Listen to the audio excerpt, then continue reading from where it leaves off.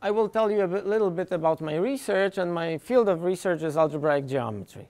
So that's an area of modern mathematics that has links to a variety of other areas. So on the one end, it's related to mathematical physics, say, and on a completely different sort of end of the spectrum, it's related to problems in number theory. So problems about prime numbers, divisibility, and so on.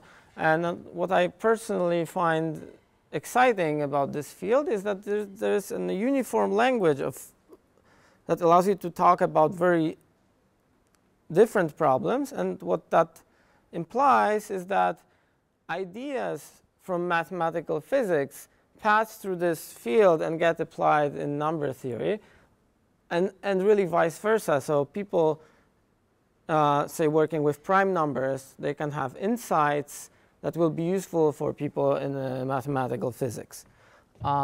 So to start, how many of you know what an algebraic variety is? Almost nobody. Great. So you're in for a treat. I'm going to tell you what an algebraic variety is, and a few words about their topology. And in the end, I will say a few words about my own research. OK, so what is an algebraic variety? So we always start with a field. So that's our field of coefficients. So here on the right, you have examples. So K could be the complex numbers. That's our favorite field. Real numbers, which are sort of most present in, say, elementary education. Q means the rationals. FP will be actually important, so maybe I will say what FP is. This is the field with P elements. P is a prime number, so for example 5. And this is the set of all remainders of division of natural numbers by P. Yeah? And so this is a finite set. And we multiply these. When we add or multiply these numbers, we always take the remainder of the result modulo the prime P. And there are also QP. These are p-adic numbers. I will not tell you what these are. And so now the definition. An affine algebraic variety, X over K, is the set of solutions of a system of polynomial equations. And so I wrote a system of polynomial equations. So these fi's are polynomials in many variables xi. So that's a fairly general object. So maybe let's look at an example of such an abstract thing. Don't worry about the asterisks. I will explain them later. So here's an example from, everybody knows from high school, is the unit circle.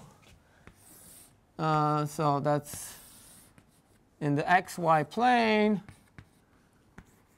I have the unit circle. So here's the points 1, 0. Here's the point 0, 1. And the equation for the circle is this one. OK, so that's some well-known object.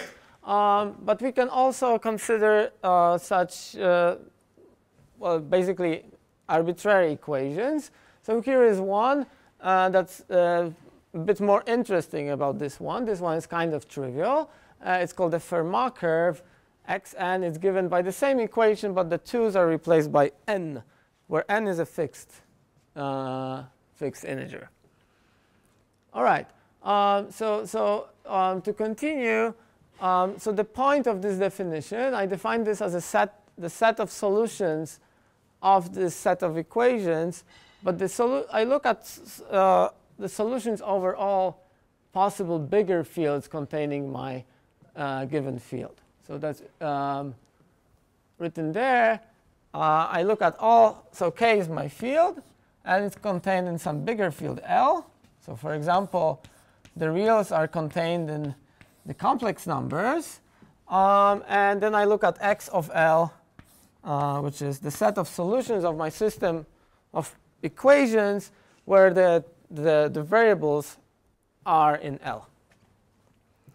And so we will see in a bit that really the power of this theory is looking at solutions over different fields. This is not a technical point. This is actually important.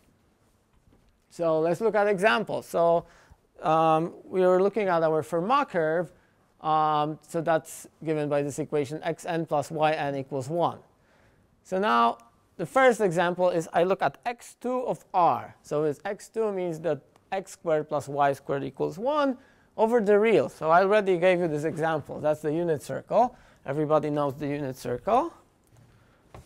And now let's look at the solutions to the same equation, but where x and y are rationals. So for example, as I wrote there, that's related to this number theoretic problem of finding Pythagorean triples. So what is a Pythagorean triple? That's a triple of integers whose squares of 2 add to the third. So everybody knows probably this Pythagorean triple. 3 squared plus 4 squared equals 5 squared. So that's a Pythagorean triple. And that gives you a point, a rational point on this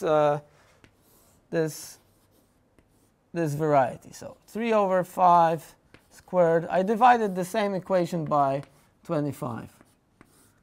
So now the sum of these squares of these two rational numbers equals 1. OK? So now I could look also at the sort of rational points, so points with rational coefficients, on this Fermat curve. And finding all of those, that's precisely the statement of the famous Fermat's last theorem about sums of nth powers which equal to an nth power.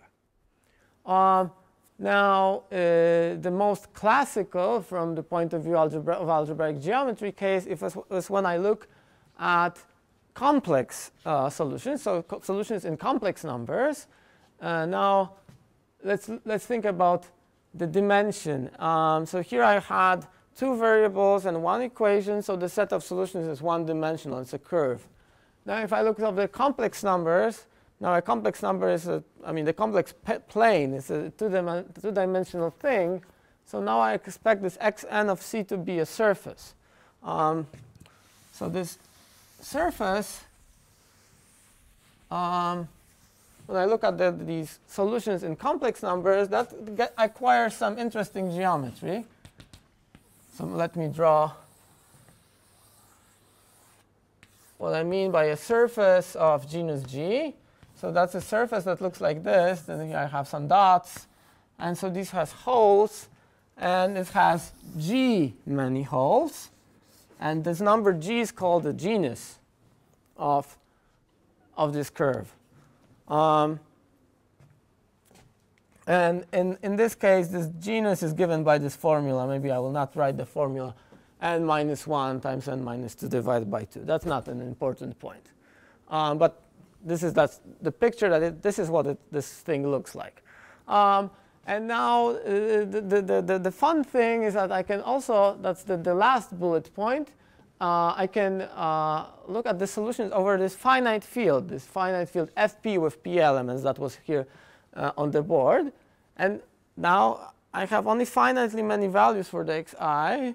So this result of this, the set of solutions is a finite set. I can count how many points it has. In this particular case where I look at x3, so a cubic curve, that's an elliptic curve, and this set of solutions has the structure of a finite abelian group. And these groups are actually used in like everyday life in cryptography. Maybe not this particular one, but maybe for a slightly different equation. Okay. Okay, so I explained what an affine algebraic variety is. You remember there was this word affine in the definition. So affine here means small. So it's somehow that we are building bigger objects from smaller algebraic varieties. So a general algebraic variety is something which is glued from these affine ones. I cannot explain precisely what that means, but here is the sort of the crucial example. These are projective varieties. So now I look at solutions to homogeneous equations. So here I homogenize my equation. So x n bar, I change this 1 to the right to be a z to the n. I added a new variable, and now I have an equation where all the terms have the same degree n. And just as a set, that's my previous xn that I had, plus a point in infinity. So that this new variety lies in what's called a projective plane. So I'm looking, projective things come from affine things by adding some points at infinity. That's the way one should think about them. OK, so that's all I wanted to say about algebraic varieties. And now we are going to look at the topology of these algebraic varieties. So a typical topological question is, I look at this set of complex solutions. Now that's a nice topological space. It's a geometric object. I can, for example, count how many holes it has. So that's the genus. And that's a topological invariant of my algebraic variety. So here is a sort of the paradigm that we use in algebraic topology. So that's a different field of mathematics that we are going to sort of apply in algebraic geometry. I take a nice topological space. So for example, a manifold. So if you don't know what a manifold is, this is a manifold. Okay? And we attach to it algebraic invariants. And here are there is some notation there. It's not very important. So maybe let me just give names to these guys. That's pi1 of them. That's called the fundamental group. I will tell you a little bit about the fundamental group. There's this homology groups, cohomology groups. These are all algebraic objects that are attached to a geometric object. Algebra is easier than geometry. That's the idea. So for example, well, I will give you an example right now. So let me talk about a little bit about the fundamental group. So the fundamental group of a topological space is the space of loops on the space up to homotopy. So maybe let me draw you a picture again. OK, so here's my space. And that's my M. And I pick a base point. Maybe it has a hole. It will be more interesting if it looks like that. And I pick some point x. It's my point little x. And now I look at all loops on this M based at this point. So the loop looks like this. I start at this point, and I go somewhere, and then come back. It's a directed loop. OK? And I consider these loops up to homotopies, which means sort of up to wiggling. So maybe this loop and the loop that goes like this is obtained by a sort of a continuous passage from one to the other. They are considered equivalent. And that's a group because if I have one loop like this and another one maybe like that, I can compose them by going first one way and then the other, afterwards following the other loop. So that's a group attached to a topological space.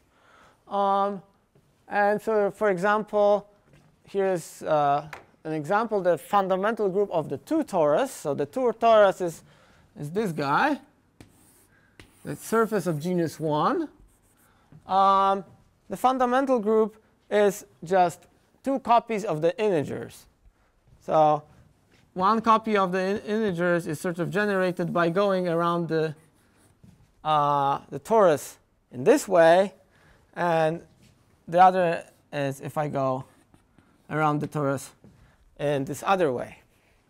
These are the 2 basic loops that exist on the torus. So you see, 2 copies of the integers are maybe an easier object to study than this geometric thing, the 2 torus. OK, so now we are going to apply algebraic topology and algebraic geometry. So now I have my, remember that I always work over some field K, which may be rationals or real numbers. So I suppose that this is a field that's contained in the field of complex numbers. So now I start with an algebraic variety over K, and I look at the solutions over the complex numbers.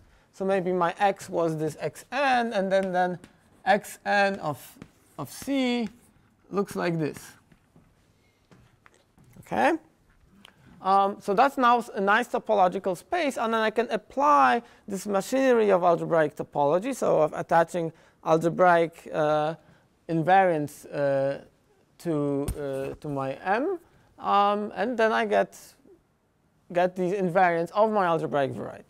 So M there on the right should be this x of c set of complex solutions. So here's an example. I take this cubic curve, this cubic Fermat curve, and x cubed plus y cubed equals z cubed. And then the set of solutions is a 2 torus. And so the fundamental group is z cross z. We already saw that. And using this knowledge, you can sort of understand your object better, maybe as a quotient of the complex numbers by something called the lattice. Maybe that's not an important point here.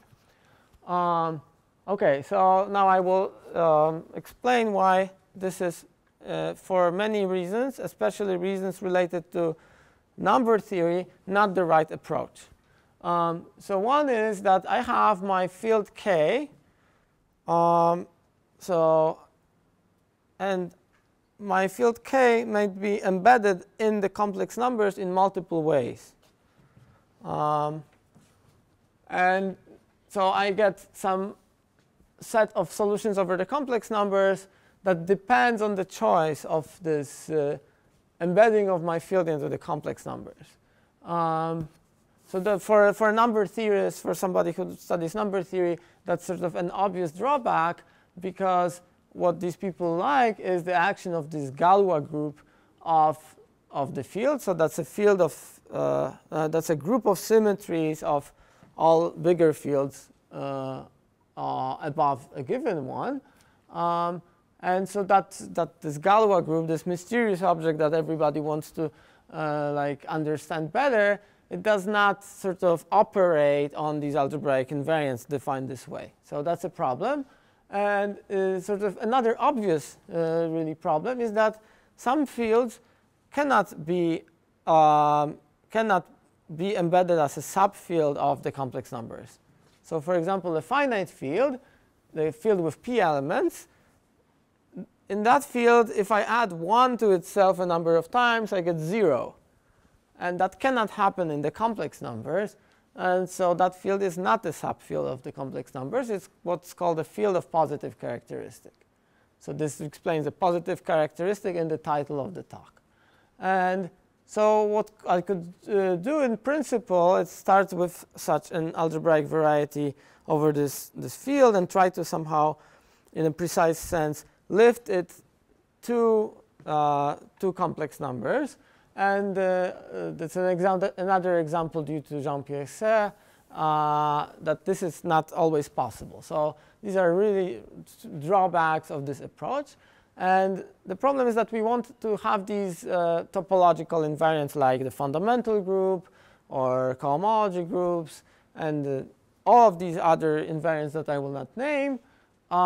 We want to define them algebraically. So here the definition was not very algebraic, because it was obtained by going to complex numbers and using some kind of analysis or something like that. So we need to cheat and sort of define these things in a sort of direct way. So the solution to this problem came in the late 60s. By the work of Grothendieck and Artin and Mazur. And this is called the étale topology. And the entire field is called the étale homotopy theory. This is an algebraic replacement for algebraic topology that we like in algebraic geometry. So in particular, one of these invariants is the étale fundamental group. So that's sort of an algebraic variant of what we were doing here, except that you cannot anymore in this algebraic sense talk about these loops. They don't make any sense anymore. So it's actually quite tricky to define. And so this étale fundamental group, that's what's called a profinite group. So that's a topological group that looks a bit like a Cantor set. Or it's a group that's somehow, in some way, built from finite groups. I will not define precisely what a profinite group is, but it's somehow a complicated object, but still manageable. And for complex numbers, this resembles what we have defined before. So it's, as I wrote, as close as possible to this topological fundamental group, so the one defined using loops. But for k being the rationals, it carries a very intricate action of the Galois group. And so in particular, it's expected to help us with finding rational points on an algebraic curve. So with sort of one of the deepest problems in number theory. OK, so now I will finally explain the title of the talk, which was Topology of Algebraic Varieties in Positive Characteristic. And so now I will tell you, like, all of this was quite old, and I will tell you something about some things that are new.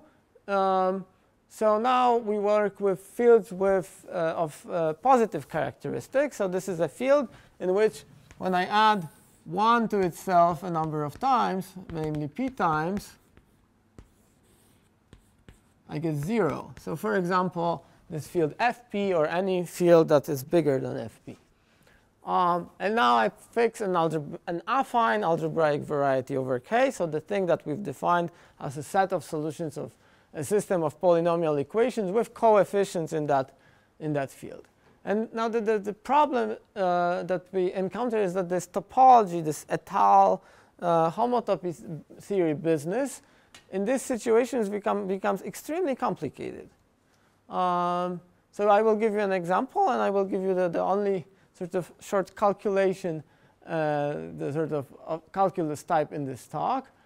So this is called the Artin-Schreier covering. If you want to remember one thing from this talk, let it be the Artin-Schreier covering. So let me erase this thing, because this doesn't make sense anymore in this positive characteristic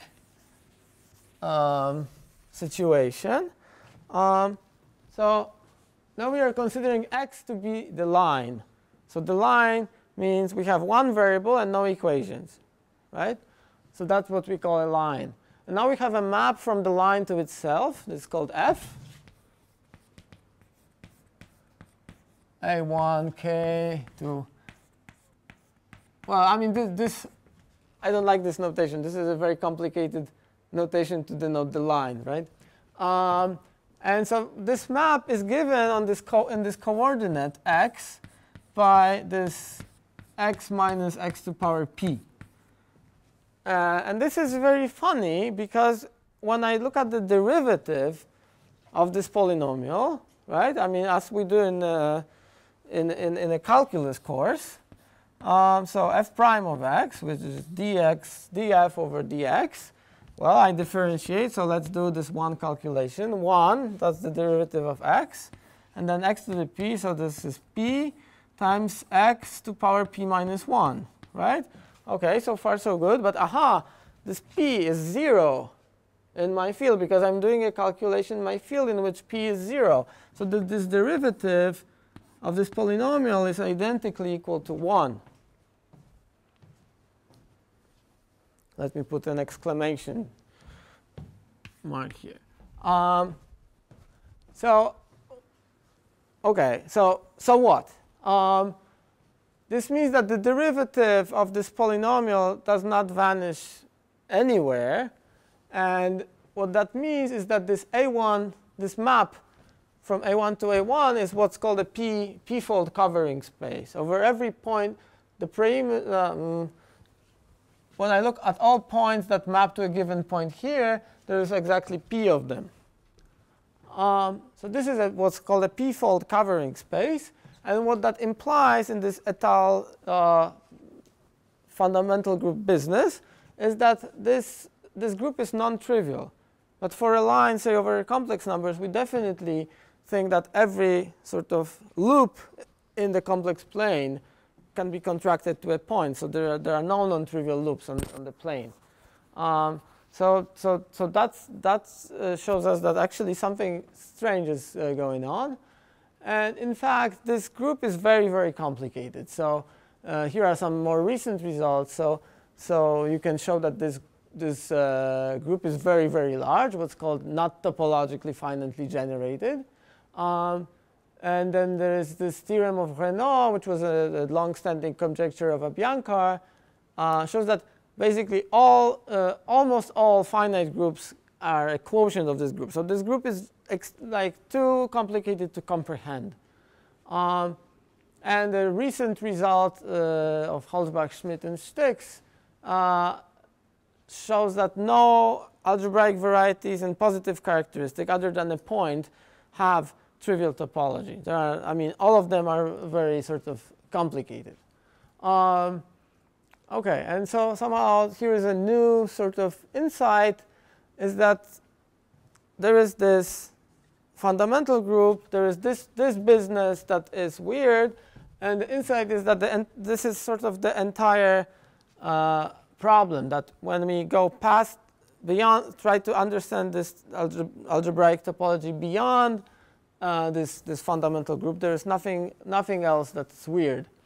And this comes from this phenomenon called wild ramification that I will tell you nothing about. Okay, so now here is a result that I proved. It says that every affine variety over a field of characteristic P, so of positive characteristic, is a k-pi1 space. So let me explain what a k-pi1 space is. And what that says is basically what I said before, that the only non-trivial topological invariant is the fundamental group. So one can define not only the fundamental group pi1, I mean, if there's a 1, you think that there should be 2 and so on. And indeed, there exist higher homotopy groups, pi2, pi3, and so on. And what the theorem says is that all of these higher groups are actually 0. And so this means that the sort of the topology of this space is completely determined by what happens with this one algebraic invariant. We expect that this pi1 is actually a complete invariant. So if I have two varieties and they have the same fundamental group, then they are the same variety. And here I wrote something about the steps of the proof, but maybe I will skip the words about the proof. But let me remark that this theorem, this is something that doesn't happen too often in mathematics, that we discover something that we didn't expect to be true before. It's either we do some maybe simulation, computer simulation, and we predict something to be true. For example, this is what we have with the, say, Riemann hypothesis, that Riemann expected something to be true about the Riemann zeta function. Nobody knows how to prove this.